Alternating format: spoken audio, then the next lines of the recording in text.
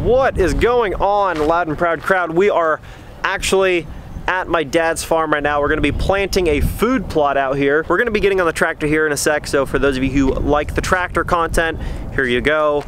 Got the first shit out here. It's a beautiful sunny Monday morning, and we're gonna do some food plot work here. Then we might head over to Reagan and I's Ohio property. We might drop some trees over there for some sunlight onto some of our food plots we planted in our previous video. So stay tuned, guys. Hopefully you guys enjoy it. It's gonna be a lot of fun. And by the way, 5 times entries are live right now to win this truck plus $5,000 cash. It's an 86,000 mile first gen Cummins, 4-wheel drive, of course. You can see the huge front differential down there, and it's a beautiful truck. No rust, brand new paint, all this other stuff. Beautiful, beautiful 92 12 valve Cummins, and you could win this truck plus $5,000 cash. Every $1 is going to get you 5 entries right now at lmpgear.com. Buy anything off the store and you're automatically entered to win, but 5x entries are going to be ending on Sunday, March 14th. And I got to tell you guys, I've been talking about buying a tractor lately, and I really do love the size of this 3240 Kubota, but you know, I don't know if I necessarily need a tractor even this big.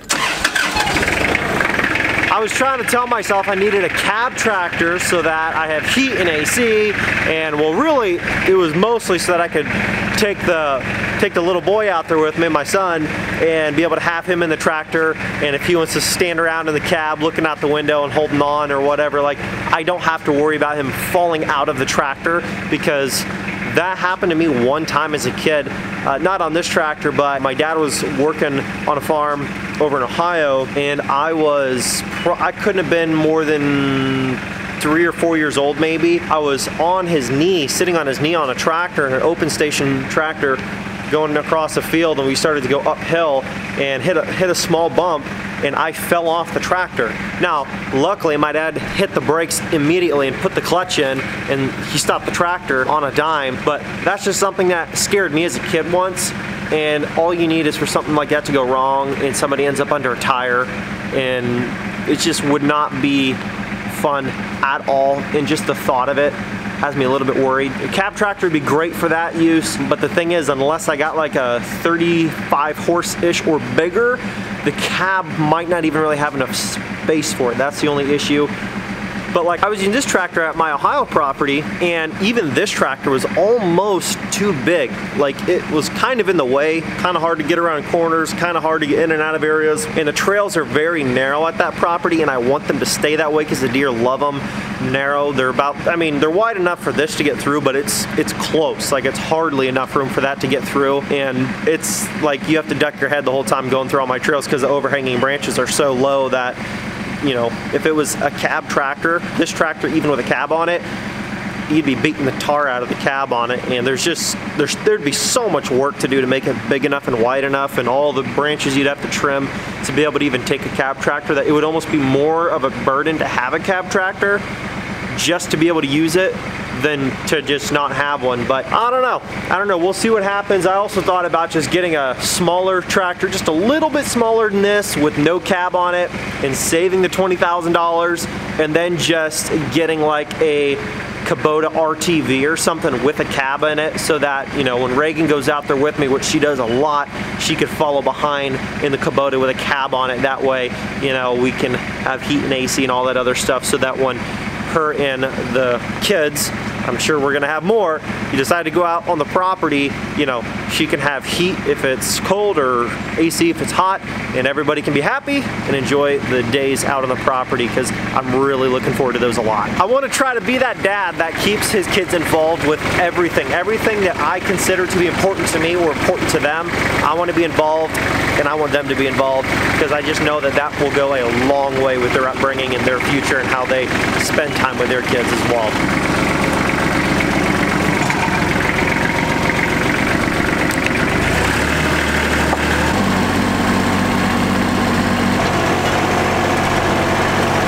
We made it back to the location we're going to be tilling up here today.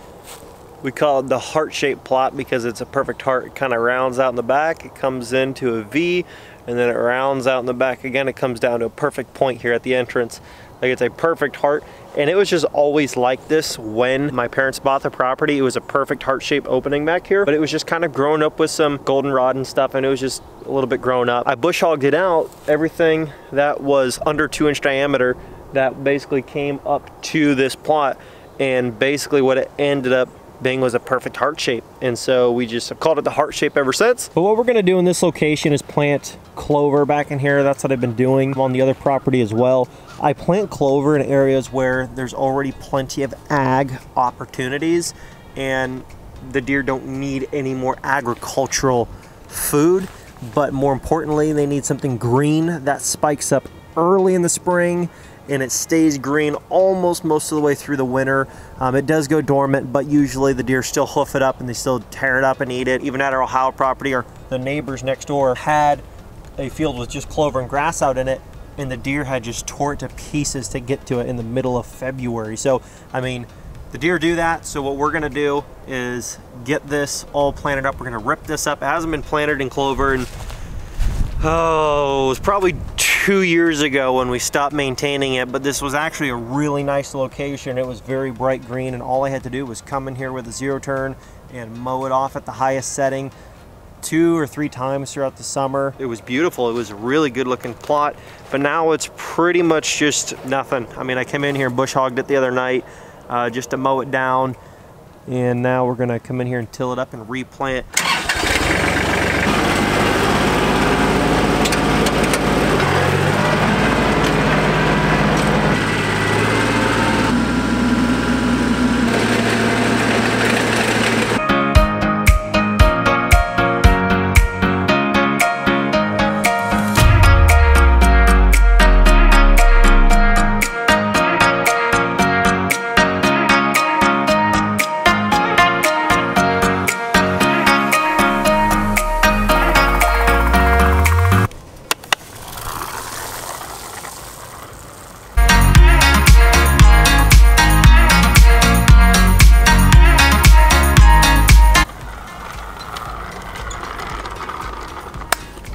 Done. Got the plot all planted. And this is the only one I was gonna do on this property today. I've already got 2 other clover ones I seeded. I frost seeded those. I didn't till them up because they had a nice cover crop, like a brassica turnip mix from last year, and it wasn't all weedy. It was actually pretty nice, so I just frost seeded over those. It should be good. We're gonna get rain in 2 days. Hopefully that'll give it a nice light packing on the soil and get this to take off.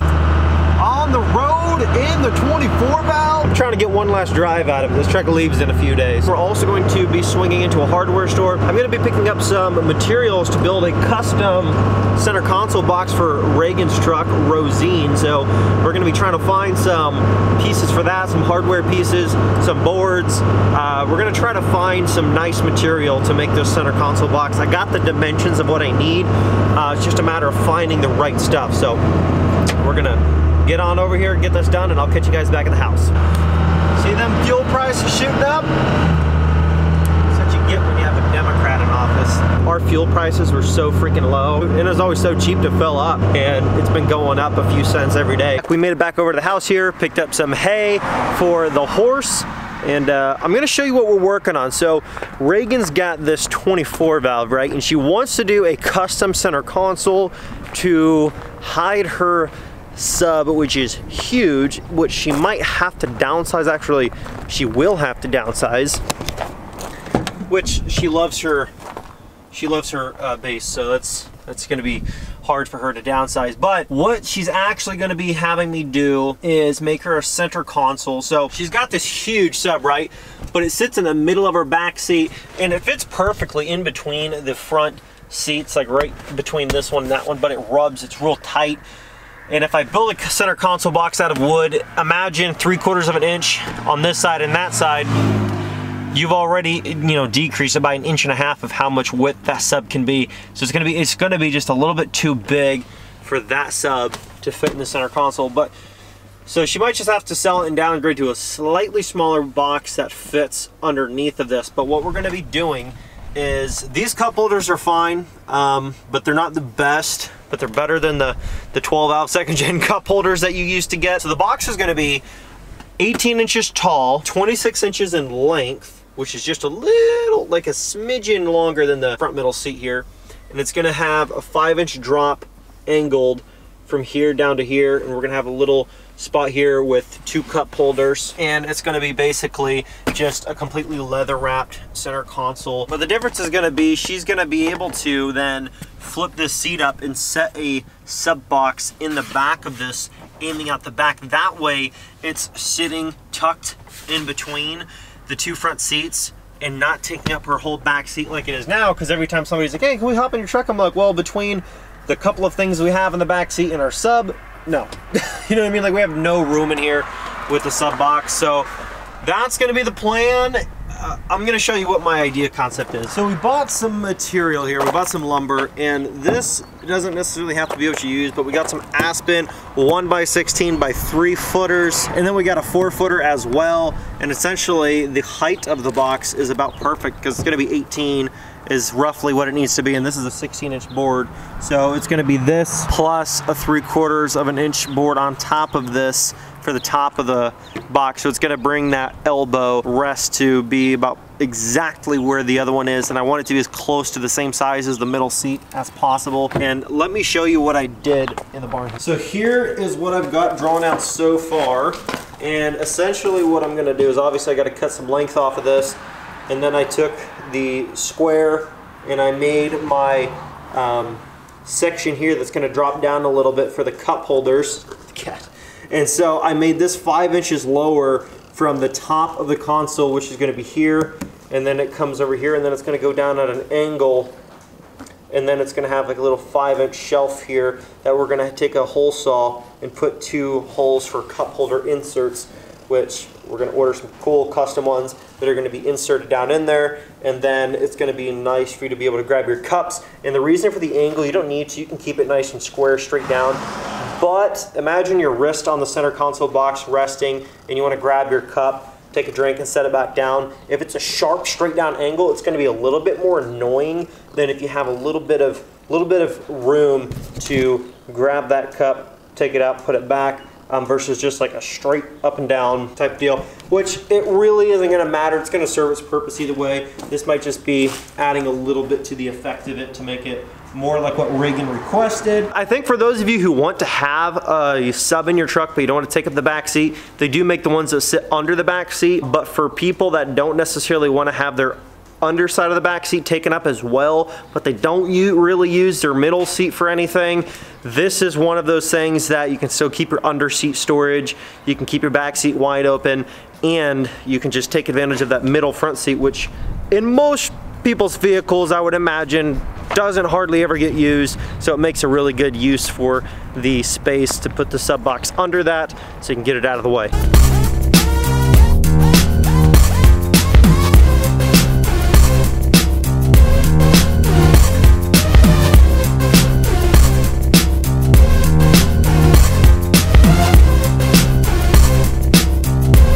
Okay guys, here it is. We're not obviously done with it yet, but there's some details that I'm still unable to finish due to not being able to know the for sure dimensions of what I'm gonna do. Here's the overall sub box though, and let me go over a couple of things about this, why I designed it the way that I did. In terms of width, I made it 16 inches wide because that's the width of the center console seat that's already in the second gen.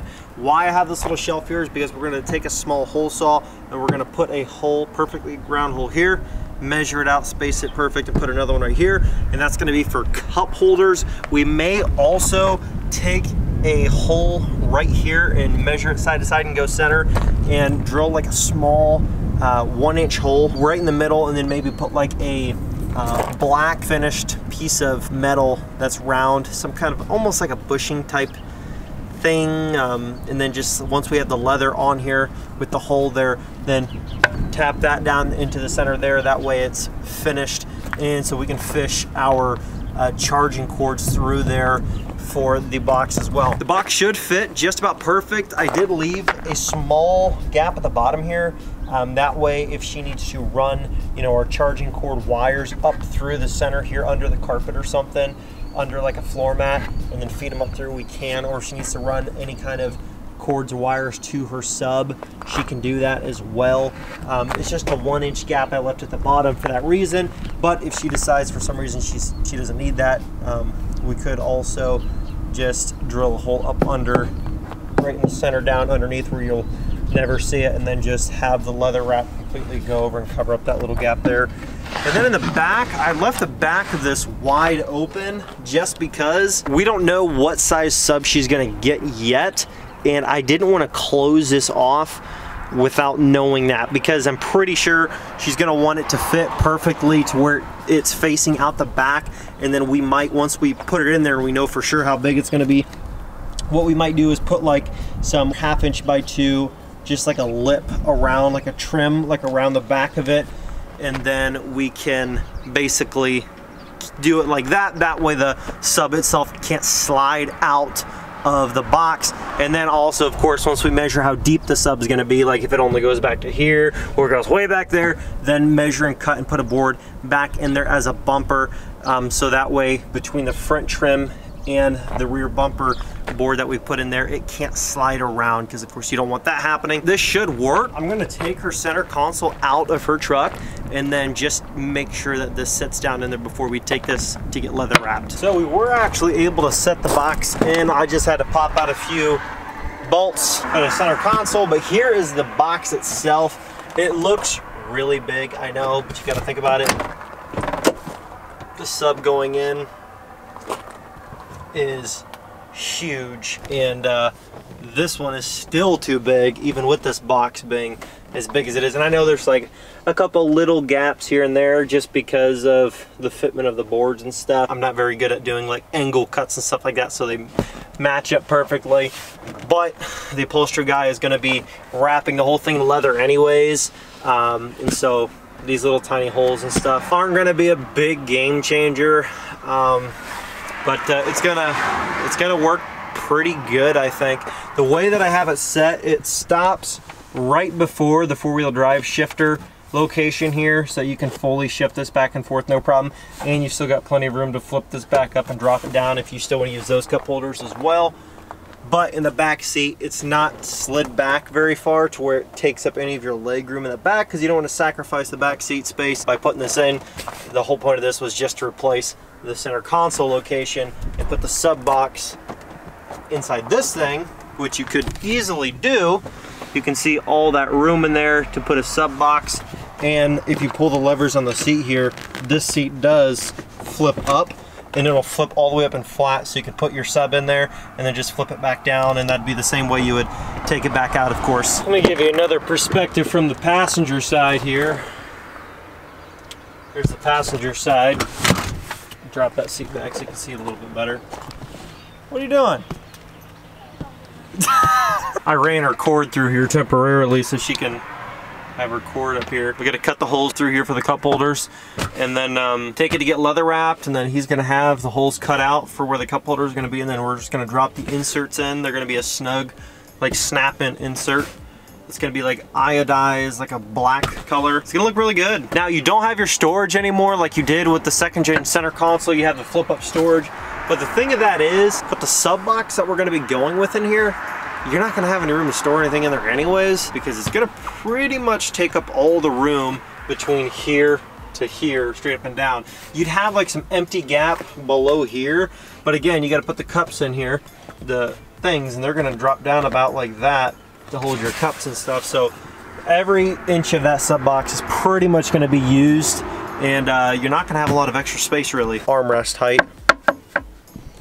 It's a little bit higher than the other one was, but it's just what you got to do to fit a freaking monster sub under that thing. So it's 26 inches in total length at the longest points, and the actual measurement in terms of height is like 17.5, the base up to the flat top right there, and that's with it sitting on top of the 2nd-gen brackets that are already there, because what I'm going to do is actually just drill the holes where those other metal brackets are already on the seat frame, and then just run a nut on the inside of the box and keep it bolted down just like that with a washer and then a nut on the inside, and it'll just keep it sandwiched and nice and tight. And then the width of this is exactly 16 inches.